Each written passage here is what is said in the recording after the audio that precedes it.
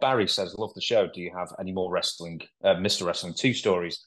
I've read the ones on your website. I'm just wondering if you knew of or heard of any more, good or bad. So we were talking off air again. We established that you had wrestled in, quite a few times, and I believe the quote was from the previous clip, a butthole. It Yeah. wouldn't give wouldn't give you anything, and it was just difficult to deal with. But there are other stories about him being a butthole as well. Yeah. Well, the guy who gave me the advice about how to handle Johnny Walker. I always thought Johnny Walker was a liquor, Johnny Walker. But he told me, and I didn't know it at the time, but the great Mephisto, he was the one telling me. He said, listen, if you ever work with him again, he said, you can fix that problem real easy. I'm green. I'm young. I'm going, how? How? He says, just let him take you in a headlock, take you over. And he said, just lay down. I said, lay down? What do you mean? He said, don't do nothing. I said, what do you mean don't do nothing? He said, are you dumb? Are you deaf? I said, let him take you over and just lay down. If he caught something, just lay there. He said, he'll start working with you. And this taught me a lesson, and it worked. We used to do Atlanta TV, I don't know, about 11 o'clock in the morning. We'd go live at, not live, but we'd do the taping at 12 or something like that. And then we would get in the car from Atlanta TV, Channel 17, and we would drive all the way to Columbus, Georgia, which is about 100 miles or so. Go straight to another TV taping that wasn't at the TV station, but they had a building set up to record TV. And we'd do, on a Saturday, we would do Atlanta TV, Columbus TV, and a house show that night. So we would wrestle 3 times on Saturday. So I got down to Columbus and I looked on the wall. The matches were posted. Guess who I had? Wrestling 2. I said, again? And I thought like maybe the Atlanta office, and they were different offices.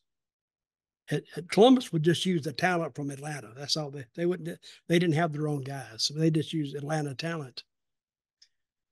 So in Mephisto, he looked at me and he said, who you got? I says, wrestling 2. I said, all right, just remember what I told you. So I went out there. And when he went out there, all the people just went wow when they saw wrestling 2. And then when they saw me, I got more than I thought I'd get. And like, boo, you, blah, blah. We got in the ring and we lock up. And he takes me over in a headlock. And just like Mephisto, the great Mephisto told me, Frankie Kane was his name, I laid down.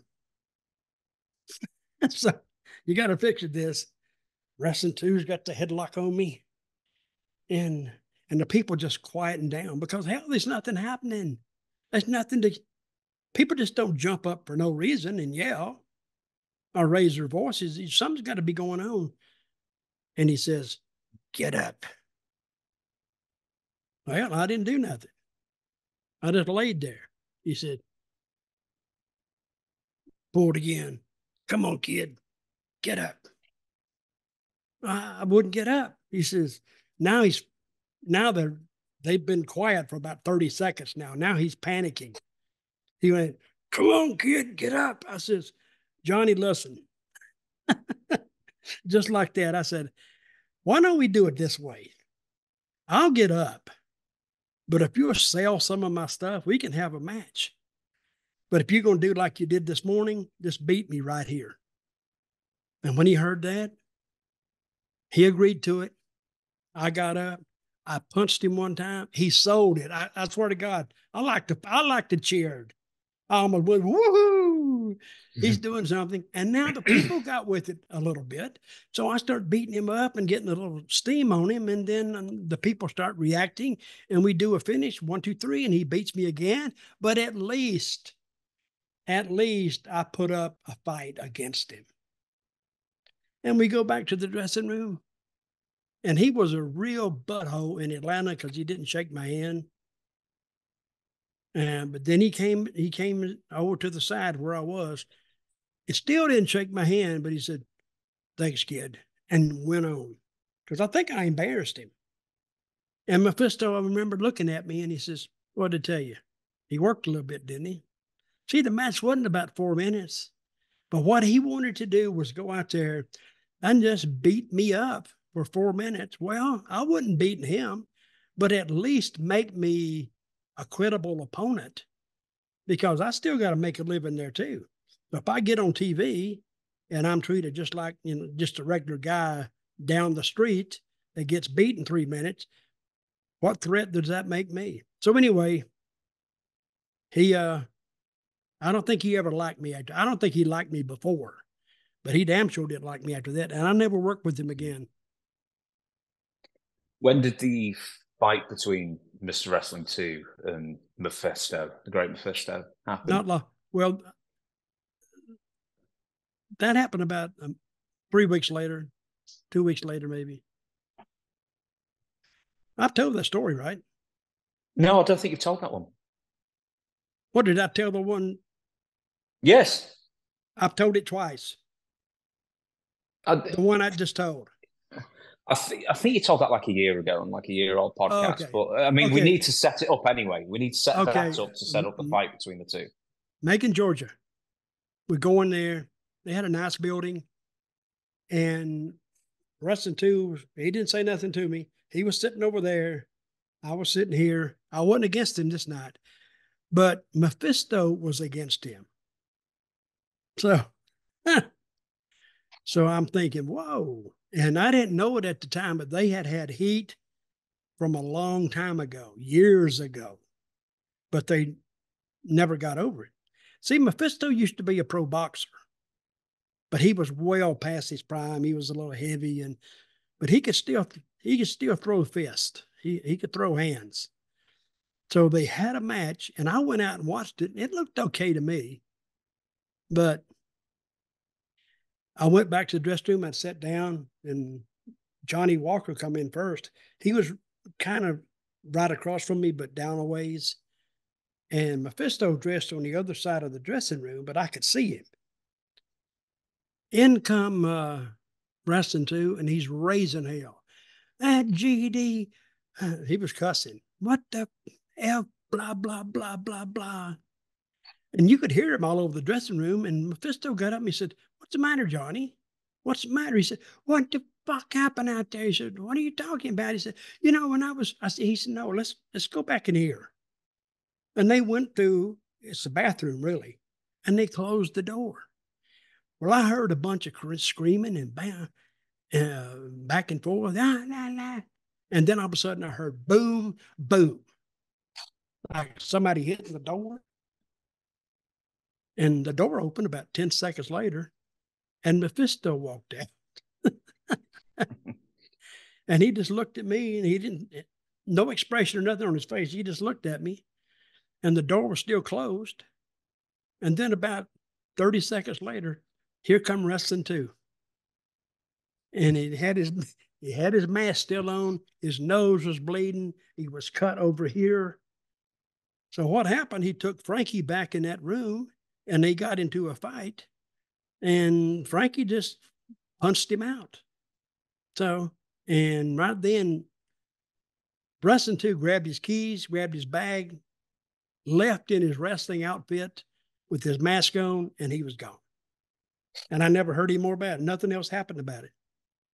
So he didn't leave the territory. Did he just go to the next town? No, he went home. And it's not far from home. And Mephisto went home that night. So I asked him the other day, I said, the next day, what happened? He said, well, he was just upset about the match. But he's going to come in there. And he said, no, you're not going to treat me like hell. I just started yesterday. I've known him years ago. And then he told me the story where I forgot what it was now, but him and Johnny had a run-in years ago, and apparently they never got over it. Or Wrestling 2 never got over it. So that's what he got. Do you know who, reportedly, do you know who loved Wrestling 2? It was Ole Anderson. And he loved nobody. But apparently Ole was a big Wrestling 2 fan. Was it just styles that he just liked? Probably. But also, Johnny probably didn't treat Ole like he treated everybody else. He probably kissed up a little bit. And Ole knew he was an old timer, and he knew him in Charlotte. He knew him a long time ago, before they even got to Atlanta. So, hey, you know who else loved Wrestling 2? Cool. It's historical question. President Jimmy Carter. No, there's pictures of him. And they invited, this is a story now, I don't know if you've ever heard this, they wanted him to attend maybe the inauguration or some kind of a dinner in Washington, D.C. Was this the same one that Jim Barnett was at? What, the inauguration? I don't know. Maybe. Yeah. I think Barnett was there, but they wouldn't let him go. You know why? He refused to take the mask off. And I'm thinking, I think I would have kind of took the mask off just to go, just to see what it's like. But he didn't want to reveal his identity because he's so world known. And so he didn't go. Did you ever meet Tim Woods, Wrestling 1? I met him once or twice. Good guy. I mean, he was nothing like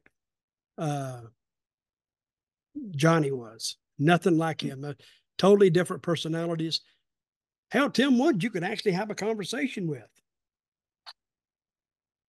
But not with the Wrestling 2, you couldn't. Not with Johnny Walker. I couldn't anyway. I don't think he disliked me. It's because you're hanging around Mephisto, I guess. You never know, just, association or something like that. But that could have been a reason. Seriously. Yeah. Because he didn't like Mephisto, probably saw me or heard that I was riding with Mephisto and took an instant dislike to me.